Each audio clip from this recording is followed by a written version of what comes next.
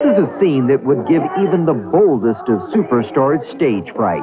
A crazed fan attacking from the crowd, and this time the target is one of daytime's hottest hunks, Michael Damian.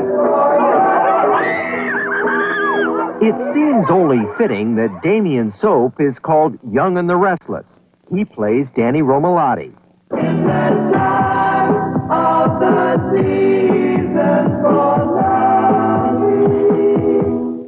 When Michael slips away from his role in the soap, he's a real-life rock and roller. That's what Michael was doing when this guy jumped in the act. The unwanted extra is 23-year-old Mark Pena. Cops say he attacked Damian while Michael was belting out his newest hit in Boise, Idaho.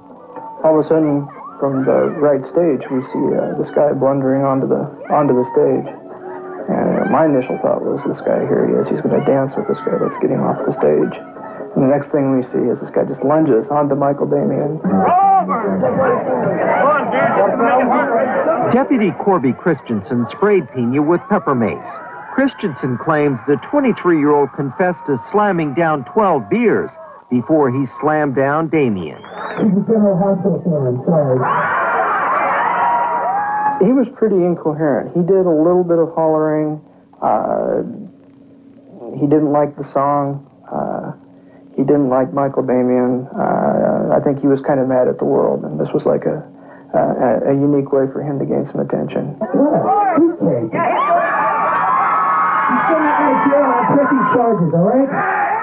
Pena says he was trying to gain the attention of his girlfriend, Treva Taylor, and that he was jealous about the way she feels about the sexy soap star. I didn't know what to think. You know, I was scared. I was wondering if he was going to attack any of me or my friends. The story that I've heard is that he was jealous because he thought you had a crush on Michael Damian, and that's why he attacked Michael Damian. I don't have a crush on him. I don't even know Michael Damian. You know, I've heard his albums before. I didn't know who he was or anything, so I don't understand why he did it for me. I was mad, though. Treva says days before the attack, Mark, who she claims is not her boyfriend, seemed to have a sick obsession with Damian. And he started talking about Michael Damian all the time, and he did this weird dance with one of those paint masks over his face and a stick, and was saying Michael Damian, and he just always asked all the time, is Michael Damian going to show up? Treva was horrified as she sat and watched the attack with her best friend, Brandy Greason. Brandy talked to Pena in jail after he was arrested. He told me that he was feeling really well. He was feeling better than he had in a long time. And after the attack? Yep. Michael was visibly shaken, but tried to laugh it off. Did any of my hair get out of place when that happened? He even had another fan on stage, but this one he invited. But as time passes, the reality of what happened is setting in, and his personal assistant, Pam Brantley, says it is casting the soap star in the unusual role of a recluse. He's been getting dizzy. His body's still real sore. He thought he was being stabbed. He's, you know, the pain, the what he felt in his chest and his ribs, he thought he had been stabbed. The doctor who examined Michael says physically he's fine. He's recovered from all of the injuries sustained in the brutal attack. But emotionally, he's beaten.